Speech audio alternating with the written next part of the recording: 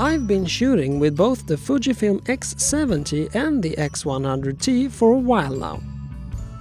And the specs and pictures of the X100f are already leaked. Therefore, I'm ready to make a decision.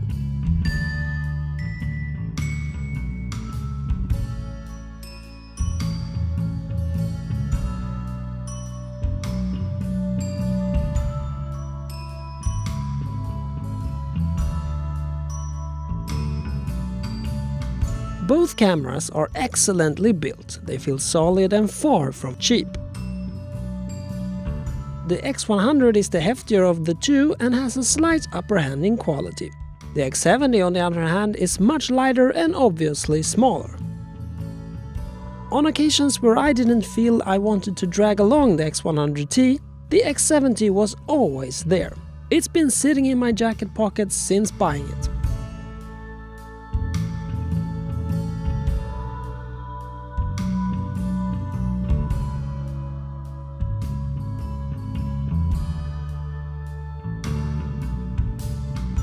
Both cameras have external manual controls, which is the way I like to shoot. Without it, none of them would even be under consideration. The ergonomics of the X100t is absolutely awful for my hands. I involuntarily keep pressing buttons all the time and the scroll wheel is my mortal enemy. I definitely prefer the toggle they have on the X70. A thumb grip makes it much better. Without it, I also feel I have to pinch the camera to keep it in my rather long hands, which is a pain due to the weight. After putting the half case on the X70 to beef it up, it feels very comfortable.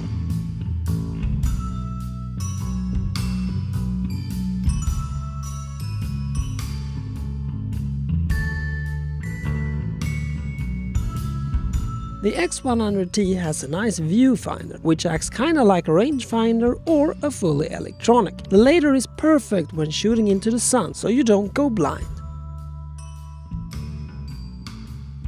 No EVF on the X70, but it has a flip screen that also can be used for selfies. Also, in my opinion, an 18mm lens on an APS-C size sensor is so wide that a viewfinder is merely for looks.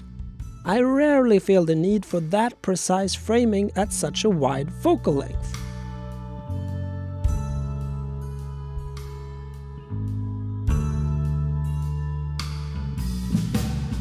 And to be honest, it's only in low light or when shooting fast-moving objects that I've ever found a reason to use the viewfinder on the X100t. For the same reason. It's a wide enough lens that framing isn't as critical, like for example when shooting a 50mm on a Leica rangefinder.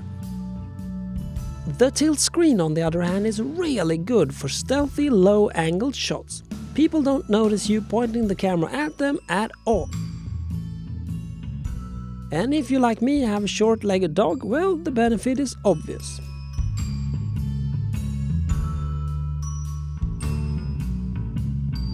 Both have great sharp lenses. Like I said, the X100t has a 23mm f2.0 and the X70 a slightly slower but wider 18.5mm f2.8.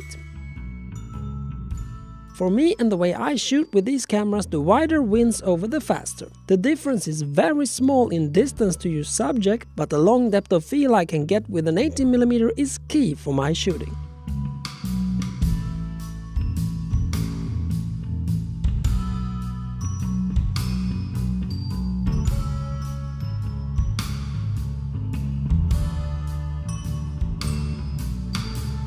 A longer lens like the 23mm with a wider aperture will of course give slightly shallower depth of field if wanted. But it's not like it's impossible to get those kind of shots with an 18mm f2.8 as well. The X100t has a built-in ND filter, which is awesome. But it can't shoot wide open at 1/4000th of a second. The X70 can, and therefore at least one reason to have the ND is gone. Both can use crazy high flash sync speeds, but the X70 does it faster with a wider aperture. Images out of both cameras are pretty much identical in quality, dynamic range, low light and so on.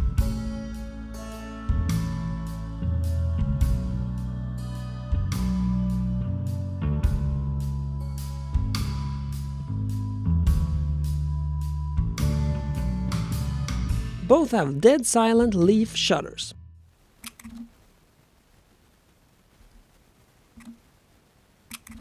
But you know, that sound is fake. You can even change it.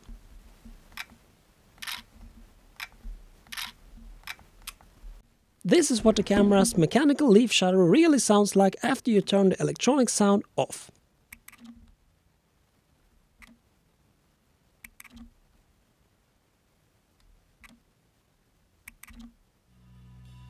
All in all, I really love both cameras. I even went so far that I got an X10 to see if it was a good compromise between the two.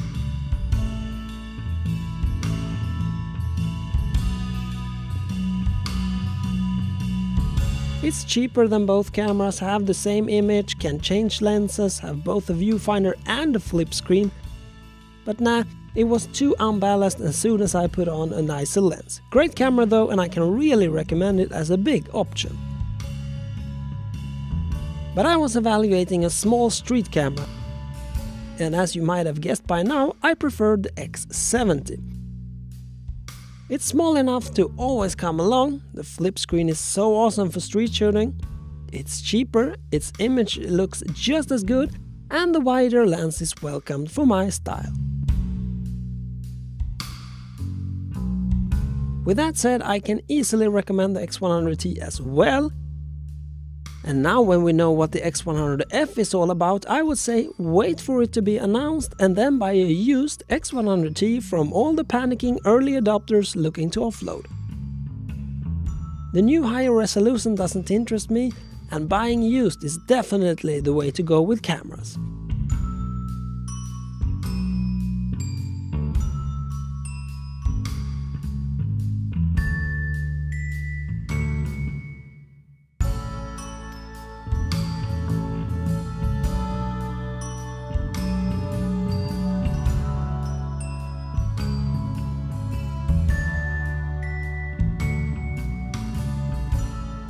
That's it. All of it just in my opinion based on what I do, of course. Thanks for watching and check out my Instagram for new pictures every day. Until next time, goodbye.